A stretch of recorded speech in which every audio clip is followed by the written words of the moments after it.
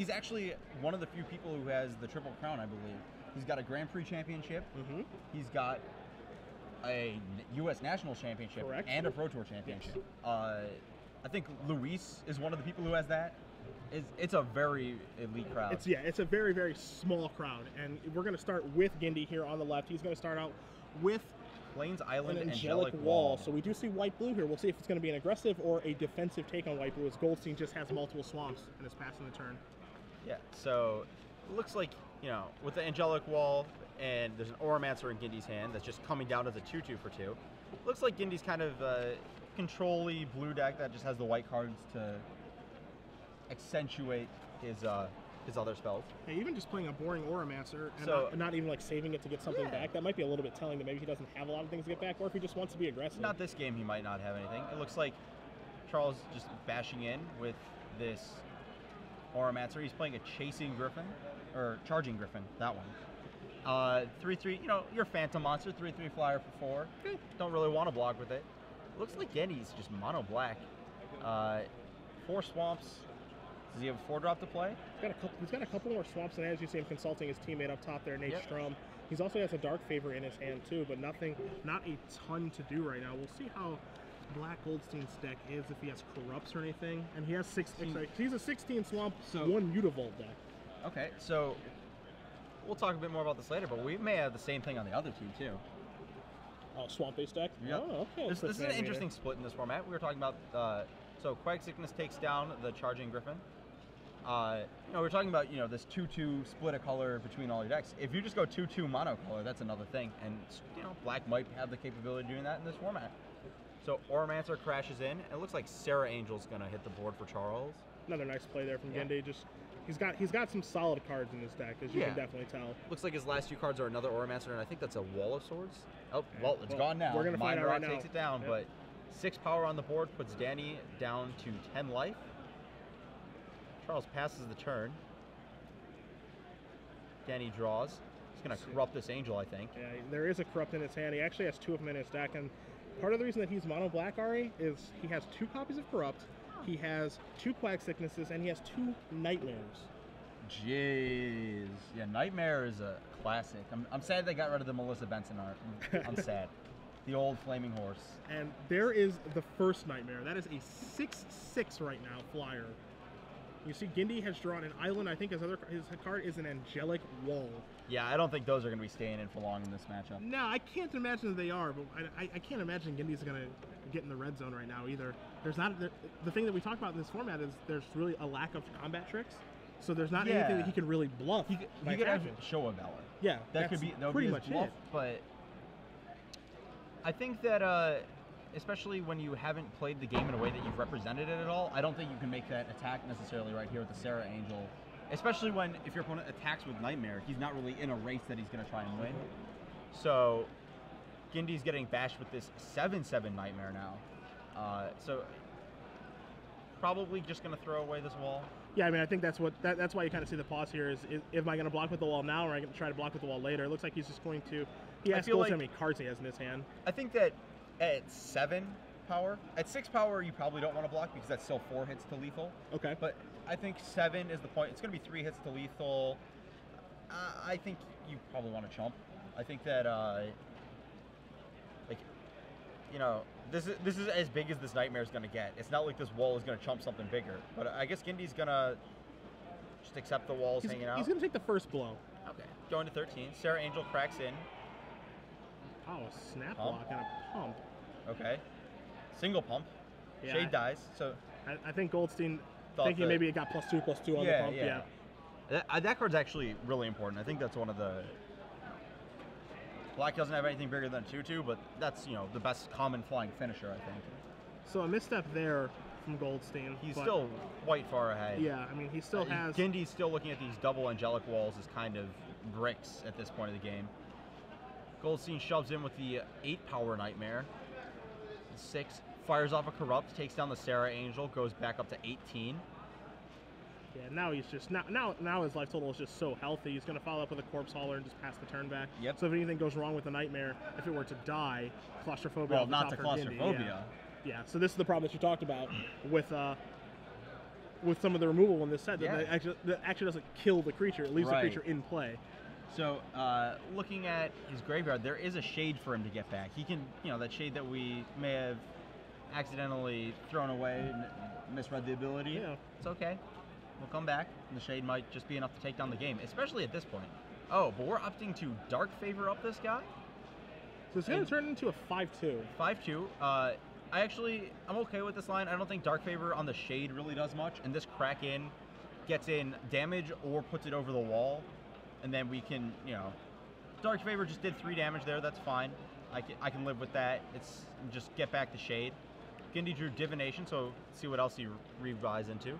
2 lands. Yeah, so he's looking at Island Plains right now. So Divination gets him through the land glut, but doesn't help him right now. Yep. So Auramancer hangs back. I would have EOT sacked this Corpse Hauler, I think. I think I want that shade in play. That's the absolute best card I could have. It's also possible that Danny is looking at his deck and seeing, I have a Vampire Warlord and a Blood Baron. I can just hang out with this Corpse Hauler and play until I draw a Sack Outlet and get back Nightmare. Another land for Gindy. So both players not really doing much. Gindy's got the Wall and the Auramancer and lands. Danny's got the Corpse Hauler with the Dark Favor, so the 5/2 Raised Dead, and a Claustrophobia Nightmare in play. Yeah, I think I'm kind of with you in that, I kind of want to get the shade back. Like, I understand the reason that Goldstien's not doing that is because he doesn't want to throw away his Dark Favor. But I want to get the shade back because I just want to get this game over with. I was absolutely fine with just throwing the Dark Favor into 3 damage, getting the shade back, because we're approaching the point where, that damage there makes the shade lethal in 1 or 2 very quickly. Yeah. Instead of, I didn't do the math exactly. He's got 1, 2, 3, 4, 5, 6, 7, 8. Yeah, that puts the shade from lethal in 3 swings to lethal in 2 swings, getting him, 1 additional damage on that.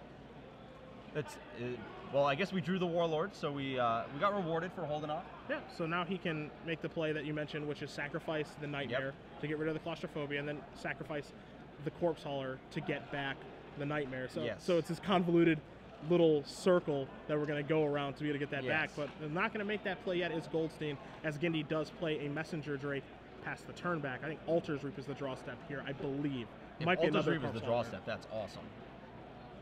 Yeah, Okay. Altar's Reap would be exactly what he's looking for. It's going to be a Corpse Hauler. there's Altar's another Reap is in the copy. sideboard, not the main deck here.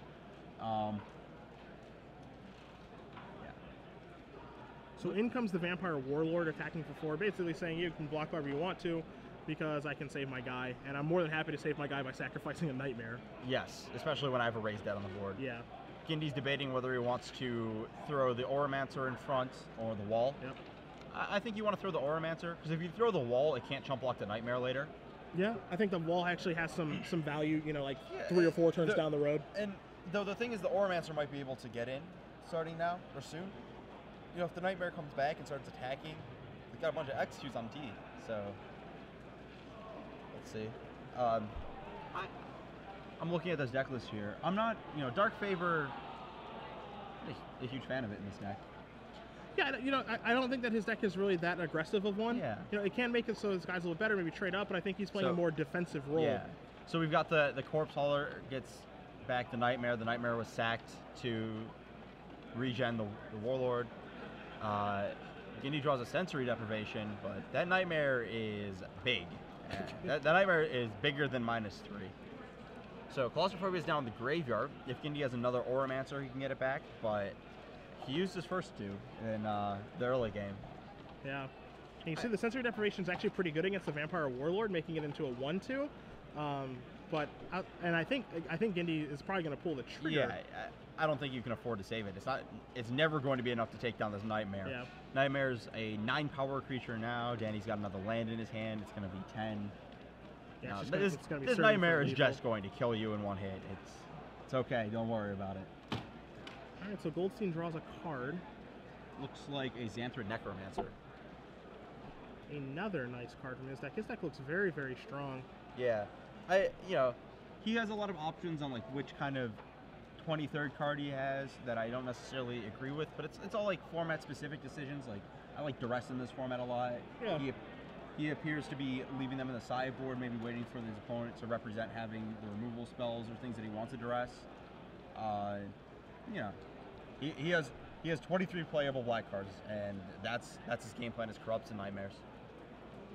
And so there is the Necromancer after Gindy does chump block here with the Angelic Wall. He's going to play the Corpse. He's going to get that back, sacrifice, and just play the other one. Okay. He's corpse hauling corpse haulers to make tokens. Theme deck. It's cute. I'm actually kind of jealous. That's fun. That's pretty Actually, sick. I actually kind of like I like that. that a lot. Yeah, so corpse hauler is a human. Triggers Xanthid Necromancer and makes a zombie. Yeah. So I actually like that a lot. Yeah. Looping those. He's going through. That's really awesome. He's going through the back door to make some 2/2s. For a format that I thought was really straightforward and like just good cards are good, average cards are average, you see it all on the table, we're seeing some pretty awesome things going on in just the first 2 rounds. You know, wishing for more wishes, chaining together a bunch of zombie tokens. You know, I'm pretty impressed.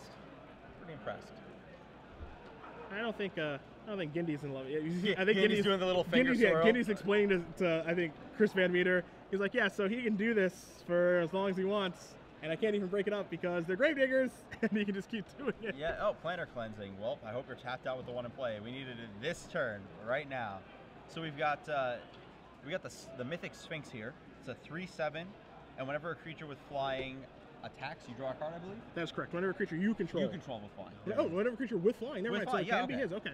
So it is symmetrical. Well, I use symmetrical loosely there. Yes. Yeah.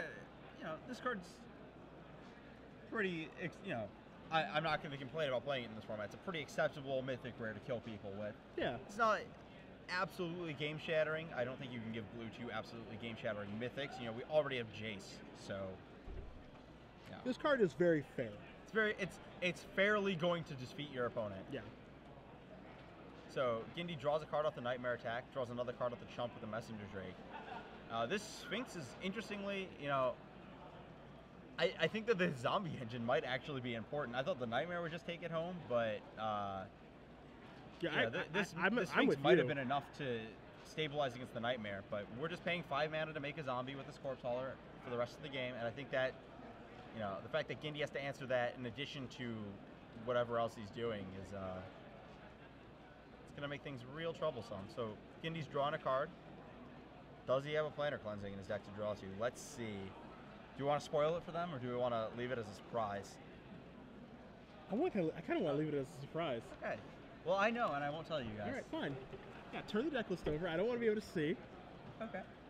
Gindy going to play a Griffin Sentinel and a Wall of Frost, and he has enough mana up available to play the Sea Skite in his hand as well. So he's trying to make a comeback here, and he's going to be able to draw a bunch of cards to be able to do so. If you're Goldstien, you want to get this over with. It's a Mark of the Vampire he drew. What are we going to suit up here? That's a card I'm absolutely okay with being in his deck. You know, I said stuff about Dark Favor earlier. Mark is just good times. Yeah, Mark is just good. Mark of a Nightmare, shove. Yeah. So Mark goes on the Warlord. He wants to build bigger threats. He wants to spread his power, not put it in one place, especially against this deck that could pacify or whatever to his creature. Yep. He's not getting in with the Nightmare. He doesn't want Gindy drawing to a potential Planner Cleansing. He's just shoving with all the ground guys. So do you like the no attack with Nightmare? Yeah, absolutely. Okay. You know, I like the no attack with Nightmare for a lot of reasons. I think that it prevents Gindy from attacking back with his flyers and drawing cards. You know, like, the way you're going to lose this game is that Gindy gets to draw a bunch of cards and finds a Planner Cleansing or some other ridiculous out, or like a Jace or whatever, and, you know, you have the game locked up in another angle. Why let Gindy draw to his outs? Even if he doesn't have them. We see the blocks here. Damage is going to, after the dust is settled, you're going to see the Necromancer go to the graveyard, the zombie be put into play for that. So does Goldstien a very stacked board. He does tap out very, very low here, so Planner Cleansing right now would actually be very, very good. Well, he'd still have 2 zombies in play. How so? Necromancer triggers. Dead. Oh, it died? In the graveyard, yeah. Oh, wow. He attacked with this turn. That might have been a little aggressive. That might have been one of the cards I want to hold back. Gindy can draw 3 cards on this attack. He wants to shove in and see what happens. So here's some mana, here's a Messenger Drake, and he's going to pass the turn back. Alright, I don't think he has a Planner Cleansing. This is not representing a Planner Cleansing. I don't think he has a Planner Cleansing, no. I think if he had a Planner Cleansing, he would have tried to Hail Mary attack. Absolutely. And see if he gets there. We're counting up the creatures. Goldstien draws a card for the turn. He does have a Swamp. He's going to play it. Last card in his hand is a bit of mystery. He's going to turn them all sideways, and Gindy is going to concede. So Danny Goldstien is going to win game number 1 here over Charles Gindy. You see another match in this matchup. Chris VanMeter did win game number 1 over John Chase. We're going to cut to another match for you guys in just a moment. But am I right? Is there no planet cleansing? Tell the truth. Tell the truth. No planet cleansing. Right, I didn't think so. That play kind of gave away the surprise. I think we would have seen the old Hail Mary if he did have one. Absolutely. Goldstein's deck is super powerful. Yeah, it's pretty awesome. And the awesome thing is that Chris VanMeter has the same deck. You know, he's only got 1 Nightmare and 1 Corrupt, but 17 Swamps, multiple Quag Sickness, Sengir Vampire, Shadowborn Demon. You know, those make up for the lack of Corrupts. I was gonna say, so he's basically Goldstien Light is his deck. Yep. Yeah, we got some mono black battles going on over here. Mono black is like, He also has I don't life know. beans on I don't know it. like what the best deck is, you know, in this format. But mono black is kind of this deck that I think kind of is a deck that people really want to draft. I don't want to say it builds itself. Maybe it builds itself in Team Seal, but you know, if you can get a Team Seal deck, you would like to have that one. Yeah. I think that mono black's a little unrealistic to lean on as an archetype necessarily. But I think it's really hard to draft. yeah, but I mean, it's obviously good. Like we said, the black cards do exactly what you need them to, but the black rares and uncommons are pretty good. So it looks like that game just finished. Yeah, we cut over to Kenny Castor facing down a lethal Pitchburn Devils that he can't actually kill because it's a 3 life. And so Nate Strum was ahead. Castor drew his card for the turn, which was a Chandra's Outrage, which just did not help him. And he's going to concede that game. So it looks like Nate Strum has won the game and potentially the match so far. And if that was the match, it was quite a quick one there. So Yeah, we'll see. Looked like Nate Strum. Let's take a look at his deck. It looked like a pretty aggressive blue-red deck. That's one of the archetypes I actually kind of, you know, looking at the cards, like a lot. I think that you know, we said blue was the best color, right? So the red cards are nice too. I mean, really the question is like, what color does it pair up best with? Well, we'll get the Strum's deck list in just a moment as we see John Chase versus Chris VanMeter. Deadly Recluse on Chase's side to go along with some Forest and some Plains, and VanMeter over there with a Child of Night. Interestingly, he opts to not trade for this Deadly Recluse. I would have liked trading there. I like just getting Deadly Recluse off the table before it trades for something bigger than a 2-1. But CVM's just hanging back. Maybe he's just going to kill it at some point. Sarah Angel in play for John. It looks like, are those mountains in his hand? He boarded in some mountains. We got some active treasons potentially out of the sideboard. Mountains, huh? I did not expect mountains. He probably boarded in active treasons. All right. Maybe a little Owen Turtenwald school of thought that we saw a little bit earlier, because you do see a mountain in VanMeter's hand. His deck list again to start, which is 17 Swamps and all black cards, so it could be active treason that we do see. So Nightwing Shade comes down and contests the Sarah Angel. Again, that's really important. Black is, if I remember correctly, it's the only color with a common flyer that contests the uncommons. You know, Deadly Recluse kind of does, but Nightwing Shade holds its own in that fight. Actually, next turn, this Nightwing Shade is going to be bigger than that Sarah Angel with 3 pumps. So another Deadly Recluse from there from Chase. So that Sarah Angel attack brings life totals down a little bit, 18 all, I believe. But these Deadly Recluses are going to hold the fort for a while. You know, like I said, I like the attack earlier. You know, just Child of Night trading for Deadly Recluse is absolutely okay because that Deadly Recluse no longer gets to trade for my Nightmare or for my my Shade. Yeah. Yep. And as we see here, now CBM's looking at a board where what are his attacks? We're gonna, you know, can't attack these 2 power guys with the Sarah Angel, can't attack in with the Shade and just trade it because you know we're gonna have to run him out of Deadly Recluses the hard way. Yeah, things look like they may have gotten a little more difficult. You see CVM pointing at a card in his hand, figuring out what he wants to do. This is a Nightmare. That was a Nightmare. All right, 5/5. 5/5. So Sarah Angel now outclassed in the air. We've got an old-fashioned board stall. Yeah, I mean, outclassed in the air right now. You know, let's say that, you know, Chase draws his card and just immediately attacks CVM. Is CVM going to block with his Nightmare? Yeah, because even if he trades the Nightmare away for the trick, he's got the Corpse Hauler, he's got the Shade. You know, this Nightmare trading away is not the end of his flying defense. Okay. So you would trade? I would absolutely trade here. Let's see if VanMeter does the same. Or you would block. I don't know if it's going to be a trade. Yeah, I feel like I would absolutely block here.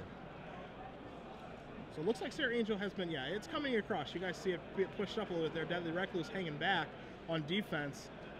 And VanMeter doing one of the things that you can do in Team Steel now, which is consulting his teammate. Double block is a pretty interesting play. I'm not sure how huge of a fan I am of double block. Double block beats Giant Growth. It beats Briar Pack Alpha. Loses the Show of Valor. Loses the Show of Valor, right. And if there's any deck that's going to be heavy on Show of Valors, I think it's the deck with the Deadly Recluses. Okay. Make them bigger. Yeah, your pump spell is going to make it live through everything. You know, Giant Growth makes it a 5.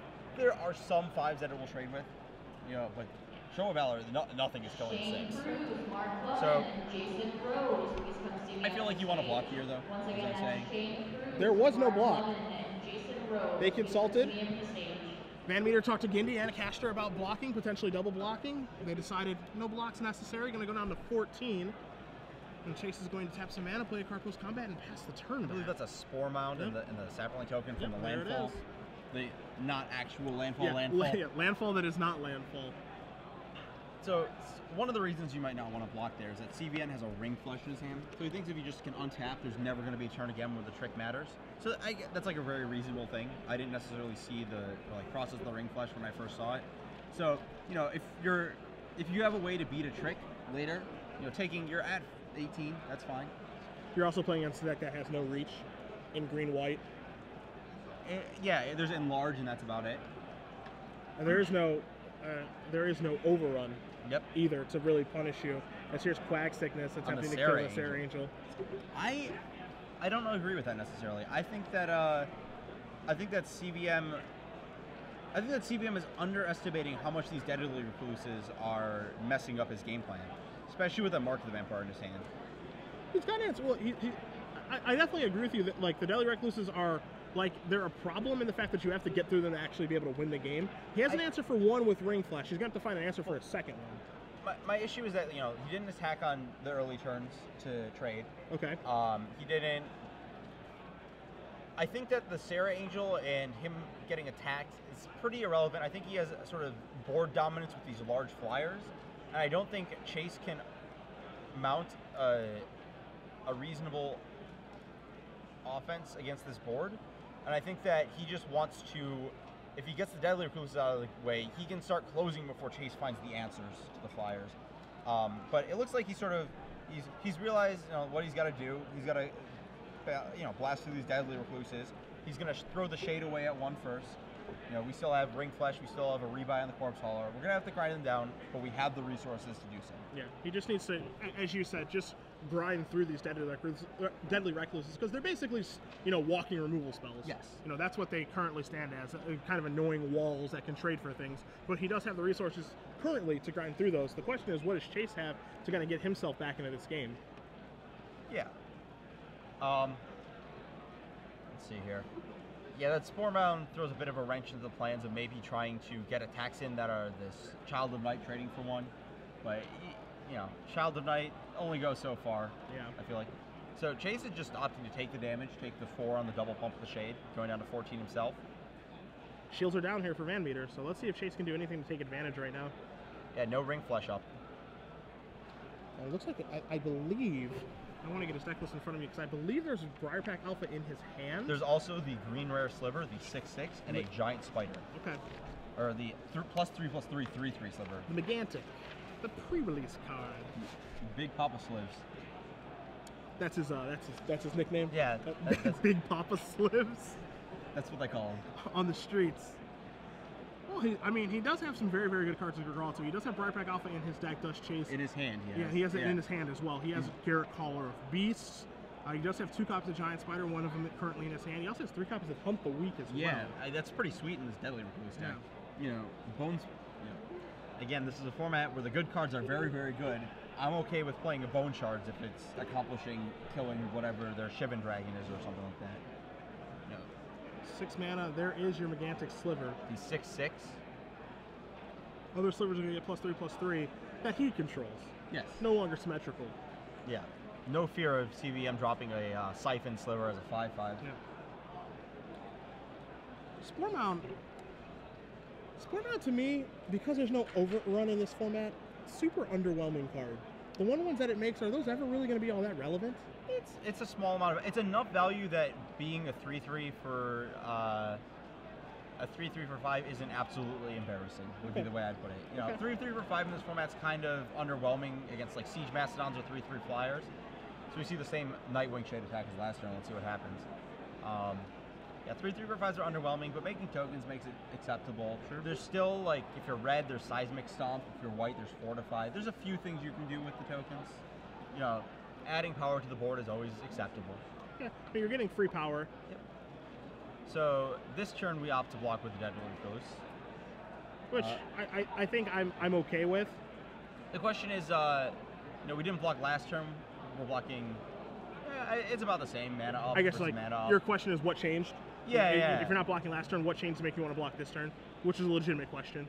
Yeah. So looks like we have a not Mark of the Vampire, another vampire, Blood Baron. Okay. Why is that one also a vampire? They're just why not? Yeah, Blood Baron. Everyone vampire, loves vampires. Blood Baron, vampire. Yeah. So we got our sack outlet.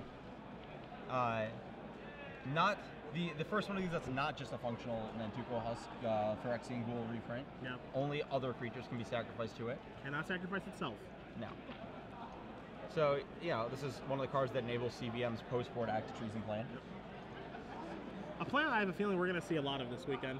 Like Active not people just sideboarding into it, but I feel like it might be one of the sealed deck strategies in sealed is building an Active Treason deck because there are so many sacrifice outlets in black, and Active Treason is at common in red. Right. You see Chase and Goldstien kind of talking things through, figuring out what they want to do to try to be able to win this game. Again, Strum's team, Strum, Goldstien, and Chase are up a match. Strum dispatched Castor very, very quickly in 2 games, and they have Danny Goldstien up a game against Pro Tour champion Charles Gindy. VanMeter is up game 1 over Jonathan Chase, the one that we're watching right now, but they want to try to get this thing over with if they can. So Corpse Hauler is going to step in front of the 6/6 and just run the old turn into a raised dead plus a chump block. Sure. It's acceptable. Yeah, get back the shade. The shade. Yeah. You know, looking at this green-white deck, I'm kind of feeling the same kind of. We're talking about white being a little weaker in the last round. I'm not really sure. Like, there's not a lot of endgame punch in a lot of these cards. You know, not a lot of like the blue, black, and red cards can finish games. A lot of these green and white cards are just kind of hanging out. Yeah, normally you're used to, because there's the giant spider there from Chase, normally you're used to overrun.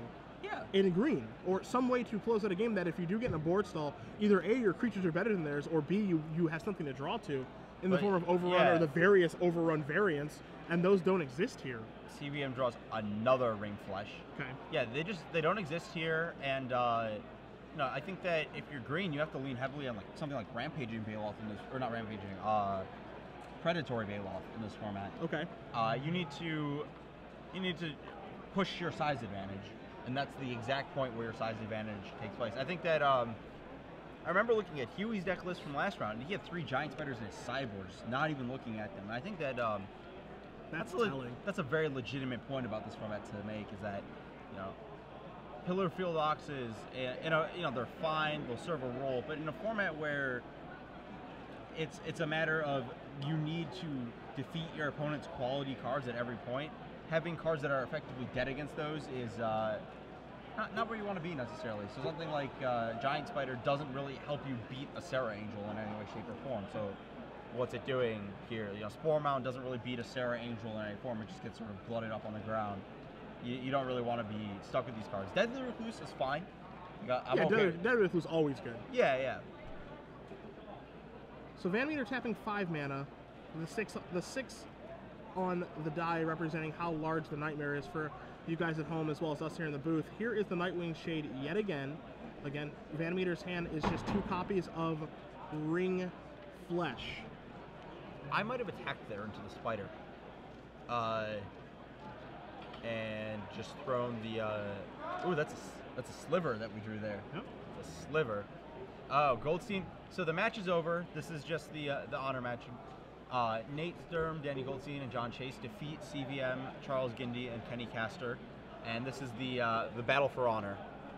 And so it does look like that Goldstien did defeat Charles Gindy 2-0. Goldstien had a very, very good deck, so that is not terribly surprising.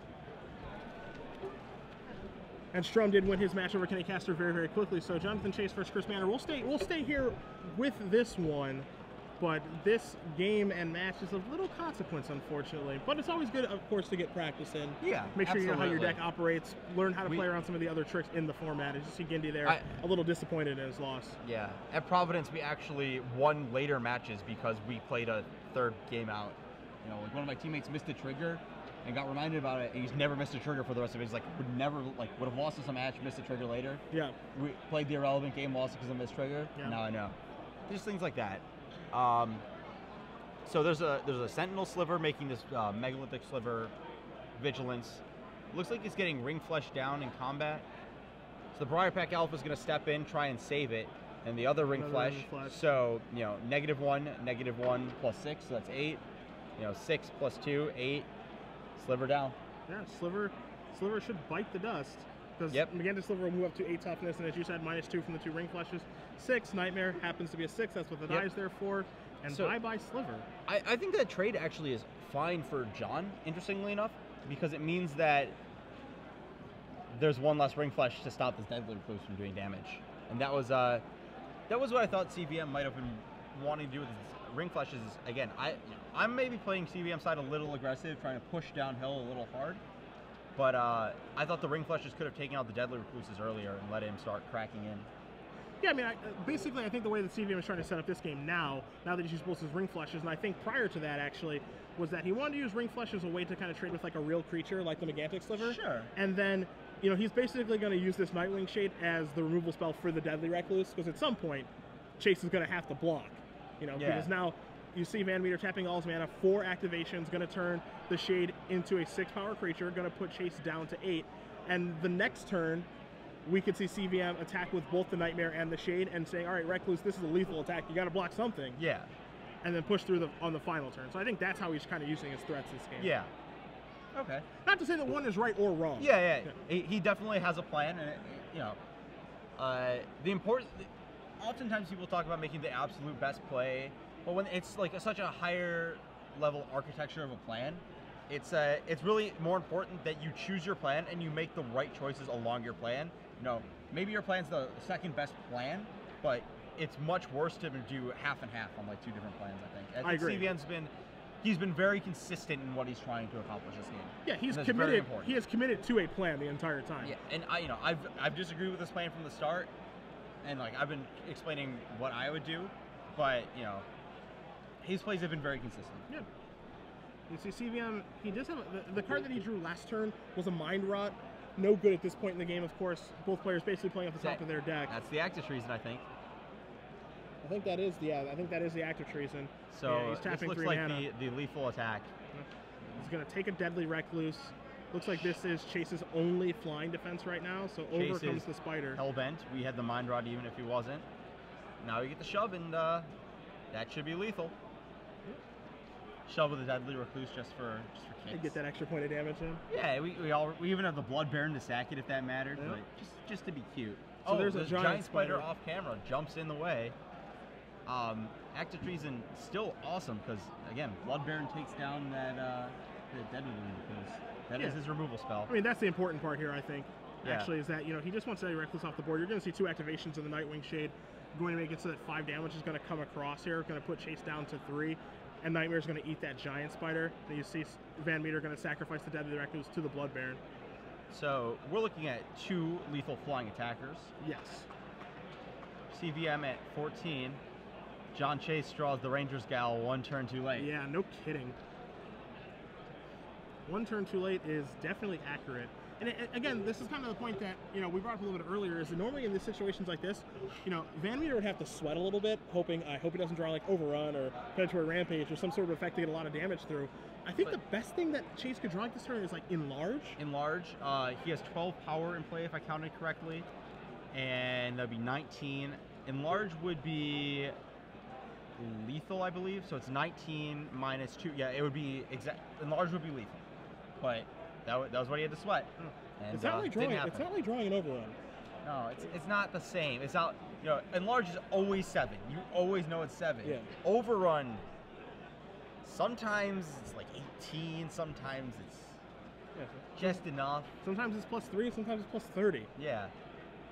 It really does vary. It scales. Yeah, Though, yes, it does. Actually, it's not lethal. I forgot you could Blood Baron to sacrifice creatures. So CVM even had the lock-in enlarge, and he, yeah, because 2 life off the child, 1 toughness, 3, 4, 5 is the Baron.